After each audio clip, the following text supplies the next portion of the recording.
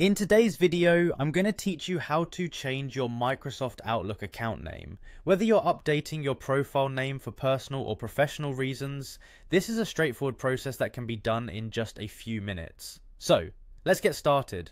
First, open your preferred web browser and navigate to the Microsoft Outlook website. You'll want to make sure you're heading to Microsoft's official site to avoid any potential security issues.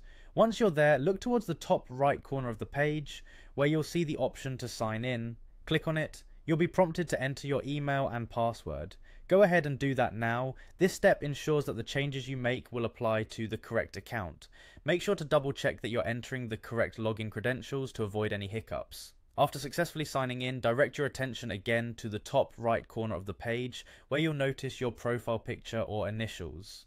Give this a click. A drop-down menu will appear, providing you with several options. From these, select My Microsoft Account. This action will take you to your Microsoft Account Overview page. Here, you'll see various account management options. Focus on the Your Info section and click the link. This will guide you to a page showing all the personal details associated with your Microsoft account. It's a good spot to review other information, but for today, we're focused solely on changing the name. Now, on this information page, find the option that says Edit Name. It's usually located alongside other editable personal information.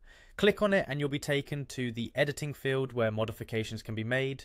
You'll notice fields for your first and last name. Enter the new name you'd like to use. Make sure to double check the spelling and formatting to ensure it's correct. This change might impact how your name appears to others in Microsoft services, so it's a good opportunity to ensure everything is just as you want it.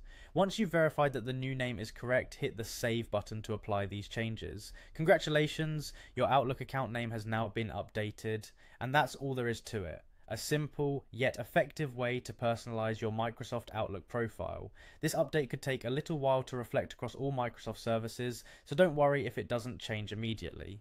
I hope you found this guide helpful. If you have any more questions or if there's something else you'd like us to cover, please feel free to reach out. Thanks for watching and have a great day.